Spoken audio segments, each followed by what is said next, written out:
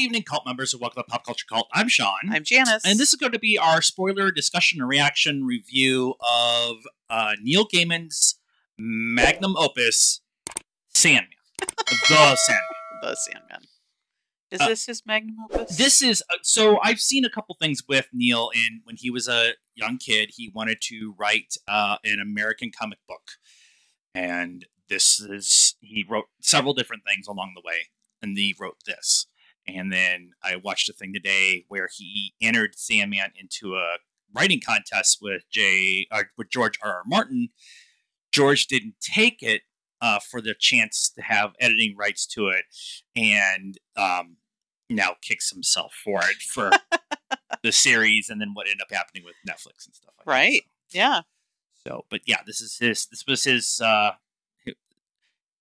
Good Omens, and he's done a bunch with Doctor Who and a bunch of other stuff. Yep. 1602 with Marvel, doing the Marvel universe in 1602 and what that would look like and stuff. So Neil's pretty prolific in writing kind of stuff, but this was the thing that he wanted to do the most. Okay. And this is the one that everybody wanted to see the most, but they thought it was never going to happen because just the concept of filming dreams. Right. And how to tell that story visually. Kind of a big story. And yeah, but once he did Good Omens, I mean, everybody's like, oh, okay, we can totally do this. Right? And Netflix was like, here's the money to do it the right way. Yeah. Yep. So overall thoughts, what do you think of the series? Now, wait, before you get there, hold on. Okay. We binged it all on Sunday. Yep. We're filming this on a Tuesday. Right. So we've had a couple of days to sit with it. Yep. So with all of that being said, your overall thoughts. Well, if you've watched other episodes of other shows of ours, you will know my thoughts on Good Omens. I wanted to like it, it just didn't do it for me. Couldn't make it through the book. And with this, I now understand why. Neil Gaiman's writing, it just doesn't do it for me. Right. I like the beginning. I like the end. All the stuff in the middle, I'm like, just get to it. I'm going to say something very controversial around here. I agree. Oh my God. Like I said, we watched it all in one day, and the internet itself is very much loving this show. And for me, it's just okay. And that's fine. That's like, we want to preface everything that we're about to say and go through with this. If this hit for you, if this is everything you ever dreamed it to be, I'm super happy for you. Yeah. I get it. There's a lot of Star Wars and Doctor Who and Marvel stuff that just totally hits me in all the right places, and it doesn't with somebody else. Yep. But I liked the cast. I liked the way it looked. I liked Tom Sturridge as Dream. I like Gwendolyn Christie as Lucifer, but I tried to listen to the audiobook, which is based mostly on the first run of the comics. Okay. And I couldn't the chapter after the diner scene, which is when Dream gets his mojo back with death. From that point on, I haven't listened because A, the diner messed me up so much, but B, the pace for this particular thing was just not grabbing me. Yeah.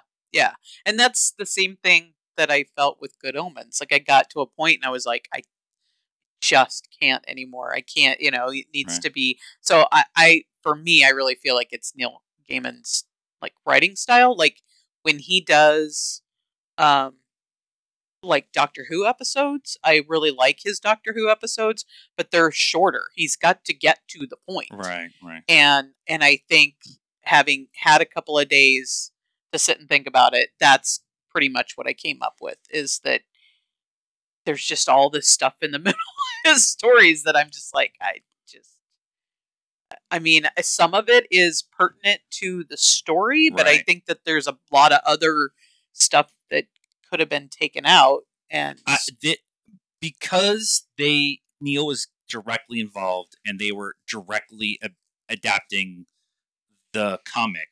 Like the big thing on TikTok right now is people going through with the actual individual pages and showing the dialogue from the screen capture on both. Yeah. And I really appreciate that they spent the time to do that. They want to tell more of this Sandman story and make it the Sandman universe and do other stuff. And I'm really excited for that.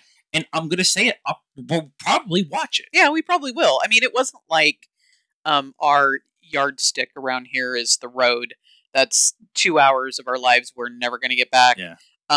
It definitely wasn't the road, but it was just okay. Pretty much how I felt about Good Omens. I mean, I wanted to love it, and I wanted to love this. I mean, it, like you said, the cast is amazing. The effects are amazing. The concept is amazing. You know, I love that there's like these, like Joanna Constantine, right? I really like that. And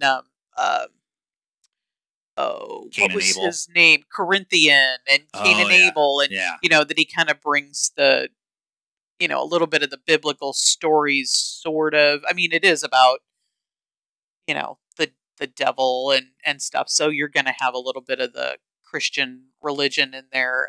Same thing with Good Omens, but it just, it was just, some of the story was just. I'm going to say something that probably is going to get me flamed a little bit on the internet, but if this was 8 episodes and not 10, I think it hits for me a little bit better. And we are always talking about with the Marvel stuff that we want 8 to 10 episodes. We want to expand that story, which is why I'm really looking forward to Andor, is that it's going to be 12 episodes to kind of work with the story, to tell the story the way they want to. And because there's so much inside the Sandman comic itself, and trying to take it from the actual page and visualize it on the screen, you have to spend your time with that. And I think that really kind of pulled me away from it. Like I said, we binged it on a Sunday. Like multiple times, we were letting it run while we're folding laundry and getting stuff. It wasn't a stop, you know, pause while we go do something else. I think too, if you tell the story up to him getting all of his stuff back, and then season 2 is all the stuff with Rose. Was it Rose? Yeah, Rose Walker, and tell her story, even if it's 6 episodes. Yeah. You tell a 6-episode story with Dream getting his stuff back. You wait 4 months. You come back. You tell Rose's story for 4 episodes. Yeah. And then you wait a year, and now you tell the fight with Lucifer that's going to go on going forward. Yeah. I think we both would be like, oh, this was cool. Yeah. And I think that would actually help us in this kind of as we're sitting with it, because we've talked about and on multiple reviews that we like the week to week to spend time with Miss Marvel and the discussion of each episode and what's going to happen next and all that stuff. But we also like the binge model of Stranger Things. Yeah. And I think if they kind of did a hybrid here where you broke that story up a little bit, it would make a little bit more sense. Yeah, maybe you'd have a little more time to sit with each section instead of, this sounds like the reverse of what we're saying, but cramming everything into the 8 episodes, 10 episodes. This season was 10 episodes. Yeah. I don't know. It just. Yeah. I've been struggling with it because everybody online's like falling over themselves at how much they love this, and I was just like, good, great, awesome. It just didn't get me. And part of my problem was Dream, Tom Sturridge. Sturridge. I really liked him as Dream. I really did. Yeah. I could not unsee him as Lestat. He hasn't played Lestat. But as soon as I saw him with the pale skin and his kind of brooding demeanor or whatever, I'm like, oh my God, make Interview with the Vampire movie again. They're making the TV show. I know. But make him Lestat. He's Lestat. Yeah. Like, as soon as that popped in my head, I could not unsee it. which ruined it for, like, I won't say ruined it for me, but it was distracting for me. Yeah. Where I'm like, I love you in this character. Dream is a dick, and nobody likes him. Yeah. And that's the point. Yeah. But Lestat's a dick, and nobody likes him. And I couldn't unsee it. And it was just, it was a struggle for me for about, after David Thewlis, as John, gets the ruby. After that, like, from then on, I was just like, okay, let's go. Yeah. Let's get there. Yeah. And then once they get to the collector convention, I found that a pressure, that intensity, my concern for the characters came back. And I think maybe that's where I'm worried, where I'm struggling. I was concerned about Dream when he was trying to get his stuff back. Yeah. And I was concerned about John when he had the ruby and how he's a psychopath, but now he's got this thing that people will do whatever you want him to do. Yep. And once Dream got all of his stuff back and he's an emo bitch, like, for the next 3 episodes, I'm just like, I don't care. Yeah. And then once the concern for Rose and her brother kind of kicked in, then I was like, oh, okay, now I'm caring about what's going on. Yeah, I found it interesting that the diner scene that I knew nothing about, only that he had issues with it from the book. I found it interesting that was an entire episode. It's an entire, in the audio drama, it's an entire hour chapter of the book, and they spend a lot more time kind of there's multiple times in the first 20 minutes of that chapter where you're like, are we going somewhere with this? Like, are we gonna get there with something? Yeah. And then by the end, they're all eating each other and there's bodies on the floor, which we got there, but it wasn't nearly as gruesome as it was in that.